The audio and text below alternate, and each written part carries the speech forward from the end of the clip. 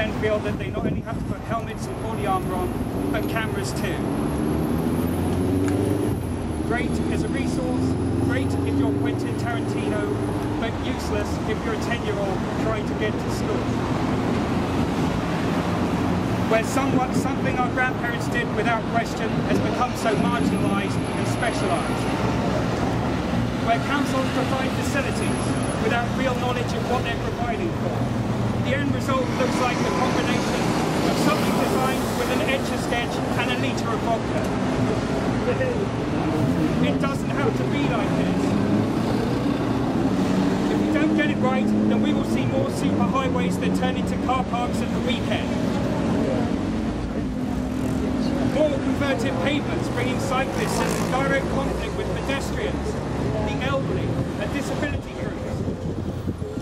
We're proud to have as a guest a representative from the Embassy of the Kingdom of the Netherlands. The Netherlands is a country that made a choice to nearly 40 years ago, and it's been a particular inspiration to the Cycling Embassy. They've made mistakes, but they've learned from those mistakes.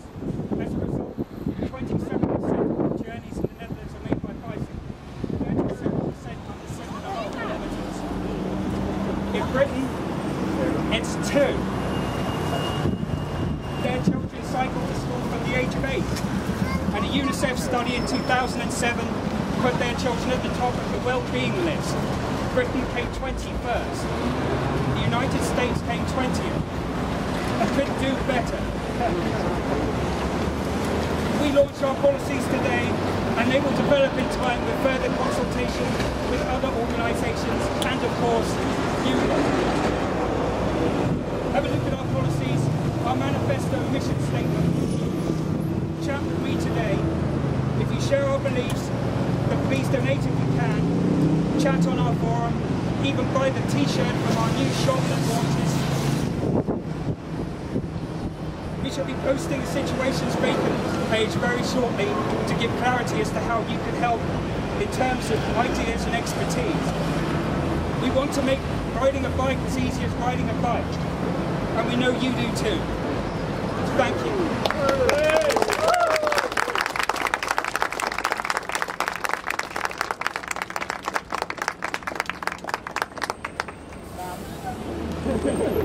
Okay, what we're going to do now is a delightful bike ride over what is now not quite the worst cycle lane in London. Yes, freshly laid last night.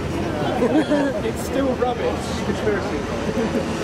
And if people don't fancy wheel on the road, you can just wheel your bikes over the pavement without crossing any roads, and anyone who doesn't fancy Did everyone get that? For those who don't want to cycle, you're more than welcome to walk across. We're going to Victoria Tower Gardens, which is where these trees are. Please, no cycling inside the park. Just mount and wheel your bike in. Those of us who are riding,